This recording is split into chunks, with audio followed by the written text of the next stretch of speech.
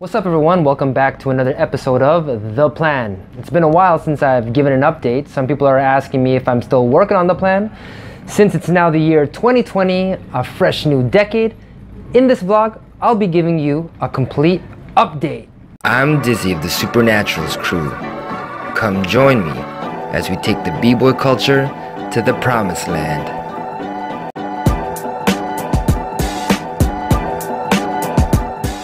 Firstly, when I speak about my work to create a sustainable battle industry for each city with a scene around the world, besides the title of this vlog series, I will no longer be calling it The Plan, but will now be calling it the Breaking Battle Business because, well, that's what it's really about, developing a business based on breaking battles.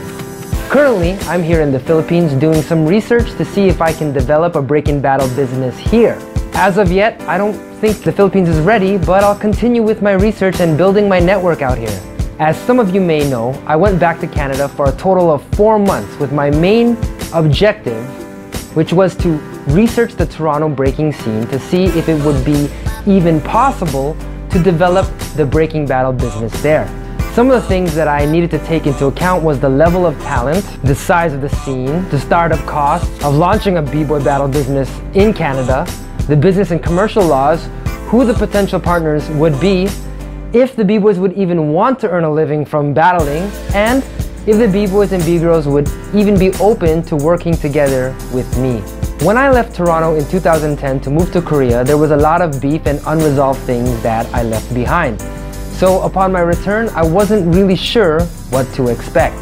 Well, I'm pleased to announce that after the 4 months in Canada, I have not only found that the Toronto scene is ready, but the scene is more united than ever. I've also found the right local business partners and will be opening the first Toronto Blockhouse upon my return to Canada in April.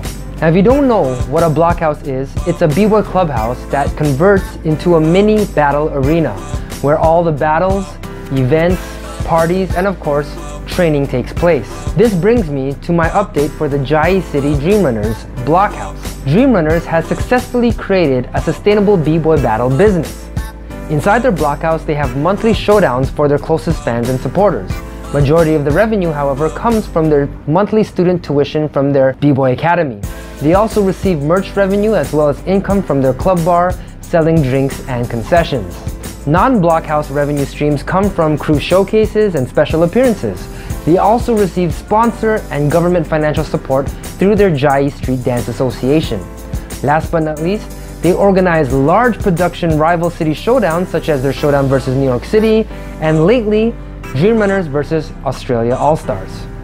Now each member receives a monthly salary and a paid accommodations, and I believe that they are on their way to being more than self-sustaining, but in a few years, if they keep growing, they can be living with complete financial freedom. In my opinion, I would do a few things differently, such as the interior design of the blockhouse, which is one of the reasons why I moved back to Toronto. Actually, the main reason for moving home to Toronto is because although I proved that a rival city showdown can sell tickets to a general audience, and I've also proven the business model and concept of the blockhouse, I still need to prove that this can work in a large-scale city and that a local city league or association could benefit the local b-boy and b-girl crews by helping them to create their own fan base while helping the community to earn extra income through battles. With that said, I know a lot of people are wondering how that could work, so please continue to subscribe to me here on YouTube as I continue on my quest before breaking explodes after the 2024 Paris Olympics into the mainstream. It helps me get the word out when you click on the like button, and if you allow notifications, you will get my updates like right away. Last thing I wanted to let y'all know is that I have a potential lead for a huge media partner to make this rival city battle league into a show throughout North America. So I'm crossing my fingers and hoping for the best. Either way, I'll keep on going as I've dedicated my life to this culture because, you know, that's what I believe God wants me to do. So see you guys next week and peace!